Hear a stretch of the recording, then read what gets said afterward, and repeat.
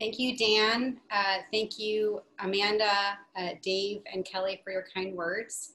I'm incredibly honored to be here tonight, and I am very grateful to be the co-recipient of this award with my husband, Austin, who you have already met. To be considered for the Vanguard Award is a great honor, so thank you, Connecticut Bar Association. I joined the Young Lawyers section when I moved back to Connecticut to embark on my legal career in 2013, and I never looked back. The YLS initially provided me with a place to meet other young attorneys, to network, organize CLEs, and have a little fun.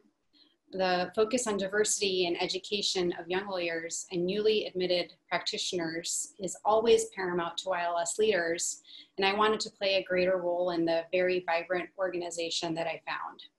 Ultimately, the YLS opens doors for young lawyers to give back to our community through public service projects, professional programming, pro bono services, and welcoming new attorneys to Connecticut.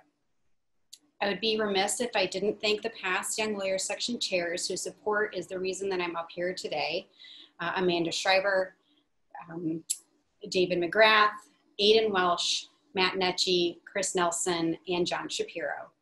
Of course, a big thank you to my colleagues at Green & Sklar's, a firm which truly believes in the value of playing an active role in professional organizations and giving back to the community. Of course, a great thank you to my family, my parents, my sister, and our baby Augustus, and my husband sitting here beside me. Little could I have known in 2013 that I would meet my now husband, which is an additional perk of being part of such a great organization. Throughout the years, I have met countless attorneys in the Young Lawyers section who are truly inspirational.